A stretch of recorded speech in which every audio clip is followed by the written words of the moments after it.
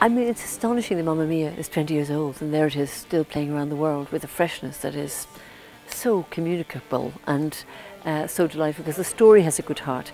So any story that has a good heart is a good thing. What is fascinating is seeing that, of course, the politics of the world is shifting fast.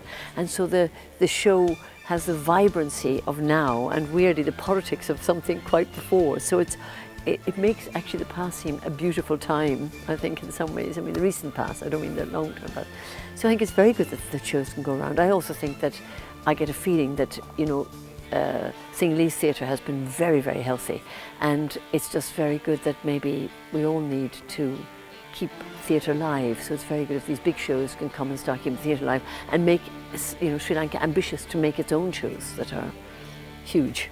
What you have is a fantastically small island with really friendly people, beautiful weather and nature particularly, that to die for. I mean, you know, I can't believe the day before yesterday we were seeing elephants in the wild and watching the most beautiful birds, bee eaters and, you know, orioles, and just incredible birds. So it's a paradise island in many ways.